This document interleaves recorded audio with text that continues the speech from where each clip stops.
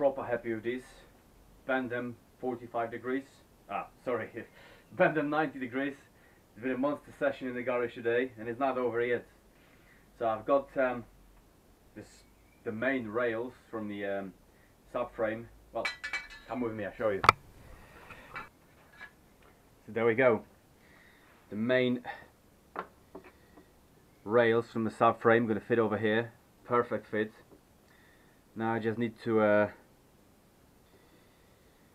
install a couple of clinch nuts or rivet nuts, whatever you want to call them, so I can bolt it on. Again, I don't want to weld to the frame. I know it would be easier, but I want to hold the thing be removable so I can take it off.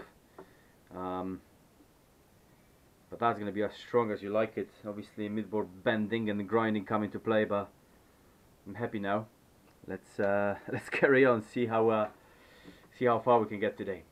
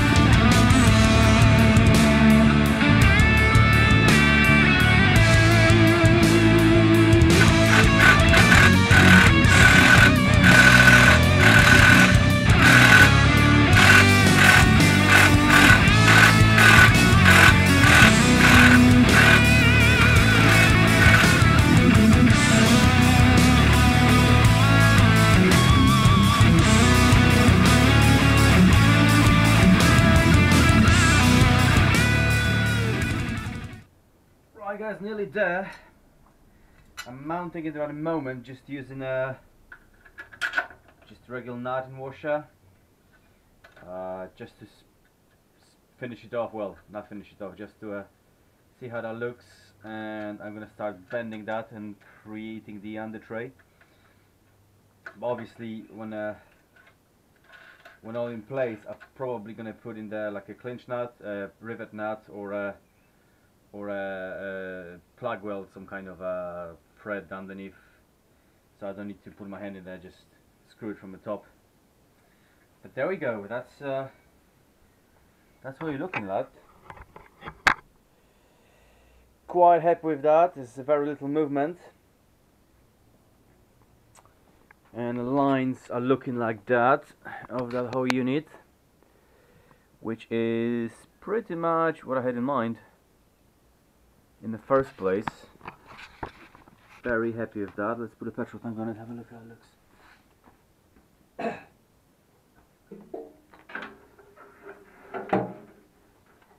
Right.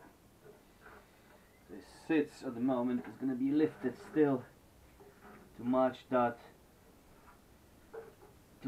line over here. I think I'll address that a bit. Just have it like that. Well, I like that.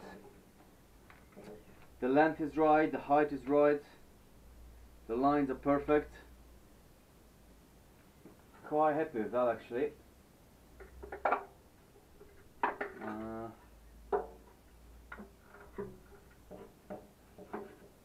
Yeah, I'll do. Yeah, very happy with that. Very happy. The lines are right of the petrol tank, and don't worry about the bars at the moment. They not important. But yeah, the whole thing is looking good. I like it. Now the plan is to bend those to match the profile of petrol tank, because they're a bit narrow, well, like this width all the way from the frame, so I need to bend them outwards, both of them, this way, and then fabricate an the under tray goes all along here, so I can put the electrics here and the fuses and relays and all the other shit. It's gonna be protected from the water coming from there's gonna be no mud guard on the back, just the under tray, but it's gonna be covered by a seat anyway, so that doesn't matter. And once that brace is down here, that'll be strong as you like it. Very happy with that. Very, very happy with that so far.